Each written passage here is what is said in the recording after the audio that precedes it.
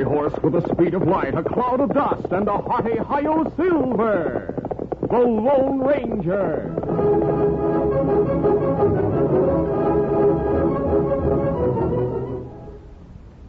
General Mills, makers of Cheerios, the ready-to-eat oat cereal that gives you go power, and Wheaties, the breakfast of champions, present by special recording, The Lone Ranger. Sheriff Sam is a boy of 10. He busts right in the robber's den and gets his man because he knows he's got go power from Cheerios. Yes, he's got go power. There he goes. He's feeling his Cheerios, Cheerios, Cheerios. That's Cheerios, the cereal shaped like little letter O's. And those O's stand for oats. The good grain Cheerios is made from. Every delicious spoonful of Cheerios and milk is real muscle-building food. Each spoonful contains vitamins, minerals, and proteins your body needs. Yes, those good things in a Cheerios breakfast do good things for your body. Help you have healthy nerves, good red blood, strong bones and muscles. You can see that Cheerios is made to give you real go power.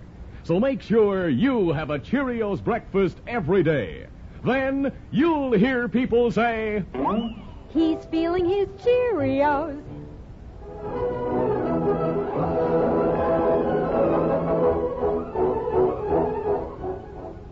With his faithful Indian companion Tonto, the daring and resourceful masked rider of the plains led the fight for law and order in the early western United States.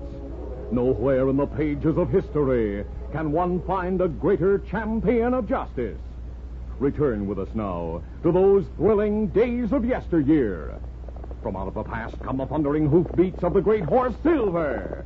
The Lone Ranger rides again. Come on, Silver. Let's go, big fella. Hi-yo, Silver. Hooray!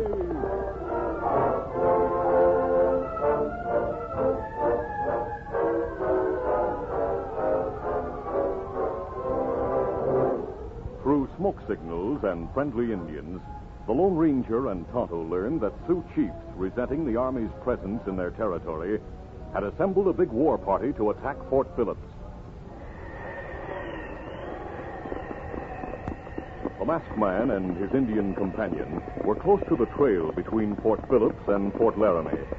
The air was filled with sleet that stung the horses and their riders. Protecting his face with one hand, Tonto peered ahead. See something, Kemosabe. Looks like dead horse.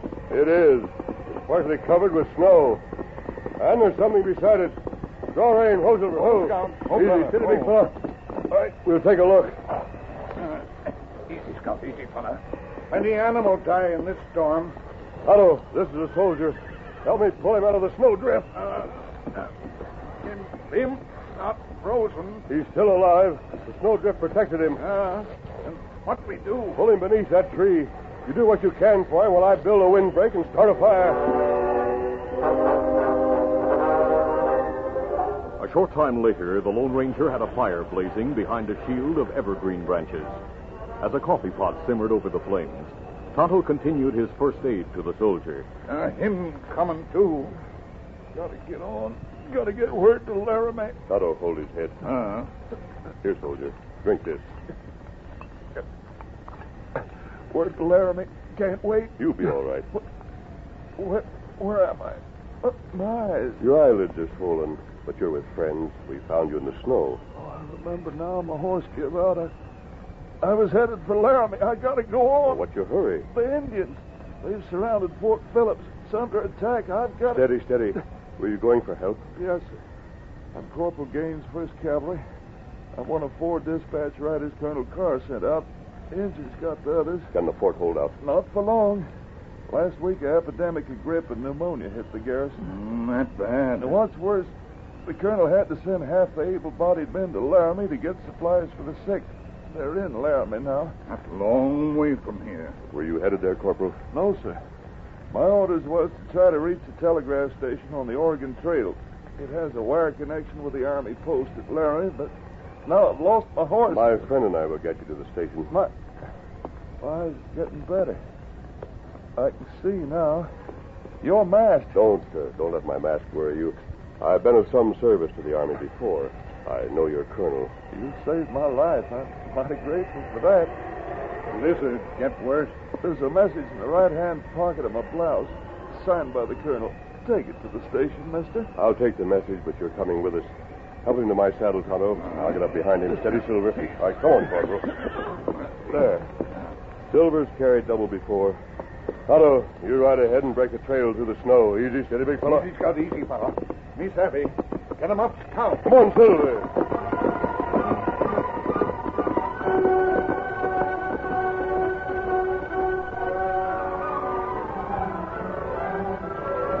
Besieged and assailed both by the elements and savages, Fort Phillips stood in the valley of the Powder River. As the Sioux tribesmen, some distance away on the surrounding hills, poured bullets into the stockade walls, Colonel Carr and his officers met at post headquarters to discuss the desperate situation. The colonel's face was haggard, his voice weary. Major Benton, I'm to blame for this. I shouldn't have sent that detachment to Fort Laramie. What else could you do, Colonel? We had to have medicine, special food, and more blankets for the sick. We didn't suspect the Indians would become hostile. That doesn't excuse me. I'll be charged with losing this fort. You'll be dead tomorrow, sir. So will the rest of us. I don't suppose any of the dispatch riders got through. I watched from the walls. There's a chance that Corporal Gaines escaped the Indians. If so, do you think he could reach the telegraph office through the blizzard? No, sir. I don't believe in miracles. No. Captain, how many men do we have under arms? 61, sir. I include officers, civilian teamsters, and medical corpsmen. Some of whom have never fired a rifle. We have plenty of arms and ammunition. Then give revolvers to the medical men and the patients in the hospital. Very well. Every man will be armed. We'll fight to the last ditch. That's all we can do. As the men in Fort Phillips prepared for a last-ditch stand, the Lone Ranger and Tonto forged on through the blizzard and bitter cold with Corporal Gaines. It was after dark when they reached the Western Union office. Oh, Silver. Oh. Open there. There's light inside. Yes. Hello there. Western Union. Anyone on duty? Man, open the door. Hi there. Are you the telegraph operator? Yes. Easy, Scout, easy. He helped Corporal off board. Right, Tonto. Easy, steady, big fella. All right, ease him down. I'll give you a hand.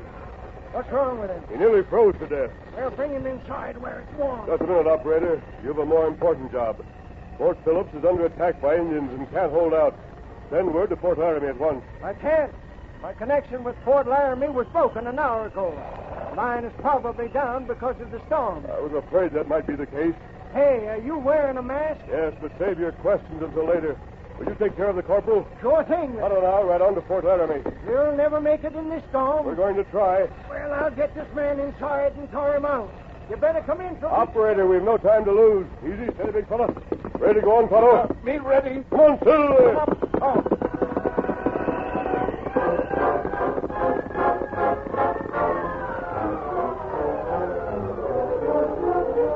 Meanwhile, the early darkness brought on by the winter storm had deepened the despair of the defenders of Fort Phillips.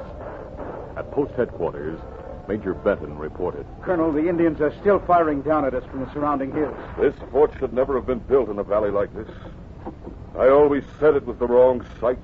It was my hope, my last hope, that the blizzard and cold would drive the Indians away. A vain hope, Major. A stormy night like this will give them perfect cover for a mass assault.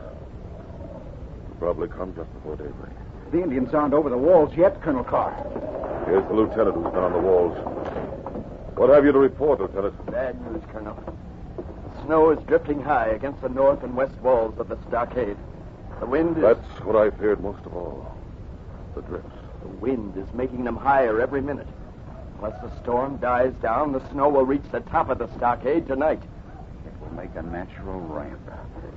And if the Indians have snowshoes... They'll charge up over the drifts by hundreds. Drop down inside the fort. That'll be the end for us. Yes. The Sioux don't make prisoners of soldiers. But our wives... I've been thinking of that, Major. The savages will capture your wives. They'll torture them. The women will suffer untold horrors before death ends their misery. I'd rather have my family die with me. Where are they? In the magazine with the other non-combatants. That's the safest place for them. It's underground. 30 barrels of powder are stored there. They've been warned not to strike matches. I wasn't thinking of that. Sergeant O'Brien. Yes, sir. You're a good soldier. You always obey orders. Now listen carefully. Yes, sir. Go to the magazine. Attach a fuse to one of the barrels. Colonel. Gentlemen, I'm in command here. Sergeant, you remain in the magazine with matches ready. There'll be no more bugle calls until the Indians begin to drop into the fort. Then the trumpeter will sound the call to arms. Yes, sir. When you hear the bugle, light the fuse. No. And God have mercy on our souls. Amen. And Sergeant, Yes, sir. if any man tries to keep you from carrying out this order, you're authorized to act in accordance with the Articles of War. Yes, sir. Colonel, you're not married. The rest of us are. That's why I'm able to give this order. I give it out of mercy. But I've taken a terrible responsibility upon myself. I'll answer for it at the judgment seat.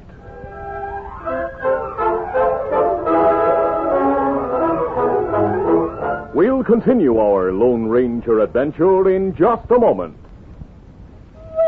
All over the country in every direction, how you doing is the question. And here's what the happy people have to say. Eatin' our Wheaties and doing okay. Doing okay? You bet the champs in good old New York are. Listen, now in New York, we wait for days to see a guy called Willie Mays, 'cause Wheaties keeps him leaping high to grab those line drives on the fly.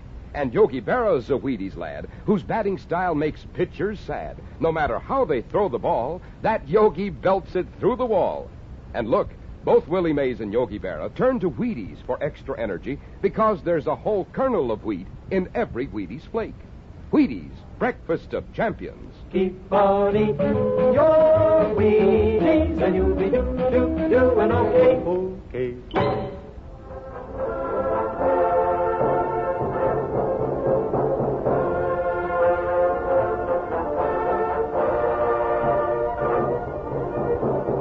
Now to continue.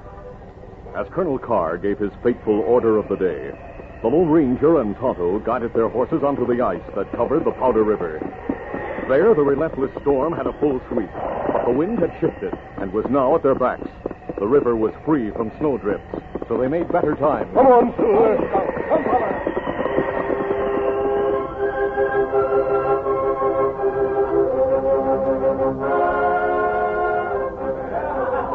It was a night of revelry at post headquarters in Fort Laramie. In a brightly lighted room that ordinarily served as the officers' mess, the gallants and beauties of the frontier were gathered. The guests of honor at the entertainment were the officers who had led the detachment from Fort Phillips. In the midst of the gaiety, the door opened. Chilling air swept the scene of merriment, and a snow-covered figure crossed the threshold. It was the Lone Ranger. Who's that? A stranger, General. The Lone Ranger's mask was frozen to his face, and so thickly coated with frost that no one noticed it at first. An aide stepped out to him. Where is the commanding officer? Right here. I'm Brigadier General Towers. What's the meaning of this intrusion? A message for you from Fort Phillips. You mean you came all the way from Fort Phillips through the blizzard? Not quite, but that's unimportant, sir. The message is a matter of life and death. Here it is. Thank you. Let's see. It's from Colonel Carr. Good heavens. Fort Phillips is being attacked by Indians. Gentlemen, listen to this. Carr says he can't hold out without help. I'll return at once with my detachment. I'll go with you and take every man we can spare from this garrison. Trumpeter, go to the door. Sound boots and saddles. Yes, sir. On the double. The Lone Ranger quickly told the general how the message had passed into his hands. Officers hurried to posts of command as the trumpet blared its summons. Take this man to the hospital. He must be exhausted. I'm all right, General Towers. Wait, what's that on your face? A bandage or a mask? A mask, sir. Please don't ask for an explanation. Time is precious, and I'd first like to report the condition of the trail. Go ahead. That's information we must have. As briefly as possible, the Lone Ranger gave the general essential information concerning the trail and the weather, and finished by suggesting... You'll find it easier to travel on the river ice as far as possible. The snow is not so deep there. Glad to hear it. Now I'll rejoin my Indian friend Tonto. Your soldiers are looking after him and our horses. Wait, there must be something we can do for you. I want to start back to Fort Phillips as soon as possible. Back? Yes, Colonel Carr doesn't know his message reached you. You're right. It takes time to organize a relief expedition. Meanwhile, anything may happen at Fort Phillips. That's true. Colonel Carr should be told that help is coming. My friend and I'll try to get through to the fort. If you make it tell the colonel, we'll be there by morning.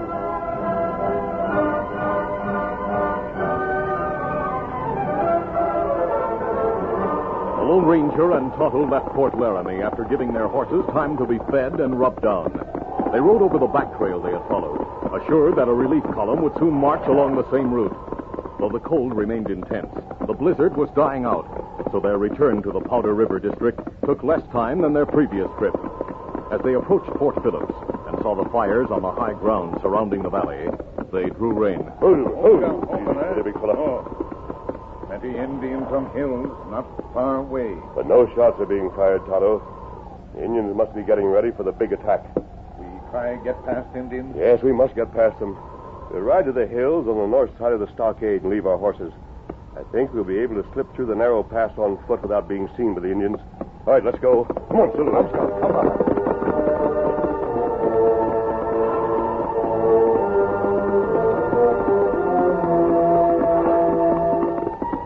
It took a long time for the masked man and Tonto to ride around the fires of the savages without being seen. But at last they reached a sheltered place to lead their horses. Easy, steady, big fella. Come on, Tonto. Then, on foot, they cautiously made their way through a gully between two of the Indian camps toward the north wall of the fort.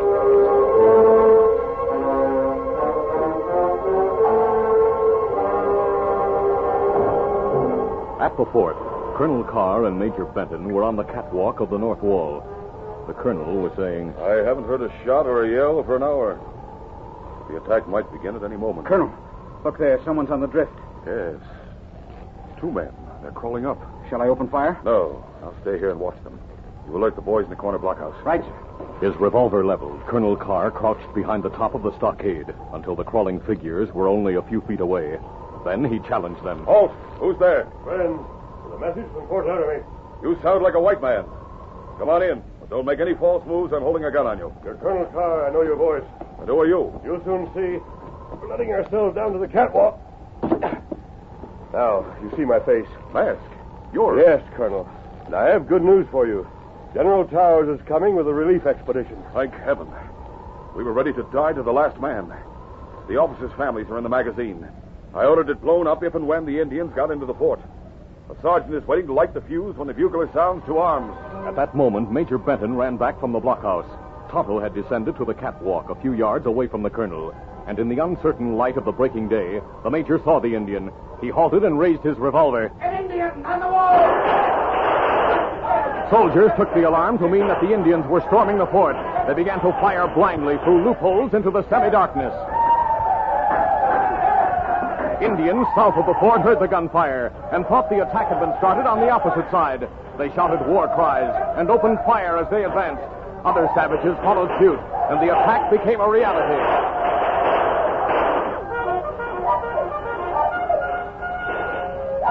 When the bugler sounded the call to arms, Colonel Carr cried out to the Lone Ranger. That bugle. The man in the powder magazine will light the fuse. That's not necessary now. Reinforcements coming, you have a fighting chance. But the fuse is already lighted. There may be time to put it out. I'll try.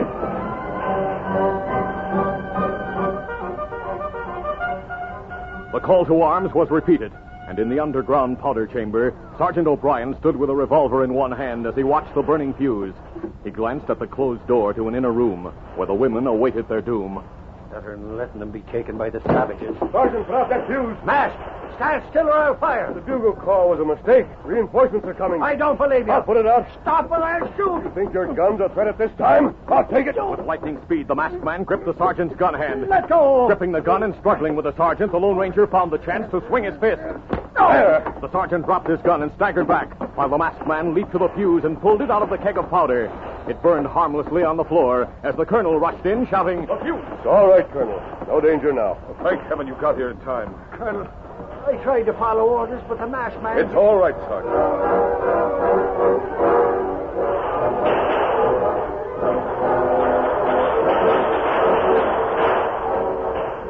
Knowing that help was on the way, the soldiers fought furiously.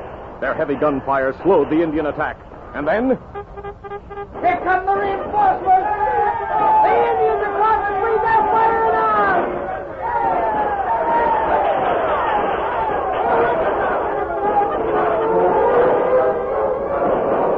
The tide of battle changed quickly. The Indians knew all hope of capturing the fort was gone and fled for their lives.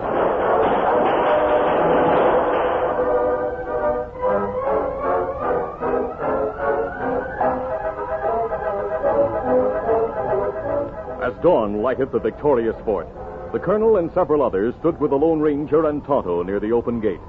The colonel said, "Thanks to you, sir, what might have been one of the greatest tragedies of history has been averted. Tonto and I were glad to serve the Army. You two will never be forgotten." Thank you, sir. Now, adios. Adios. Adios.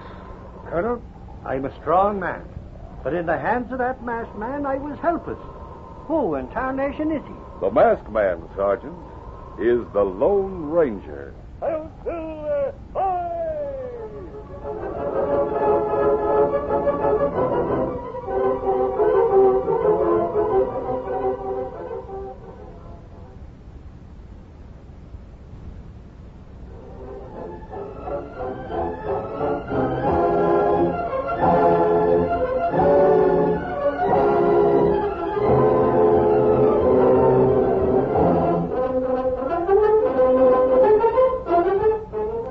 The Lone Ranger, a copyrighted feature of the Lone Ranger Incorporated, is produced by Trendle Campbell Muir Incorporated.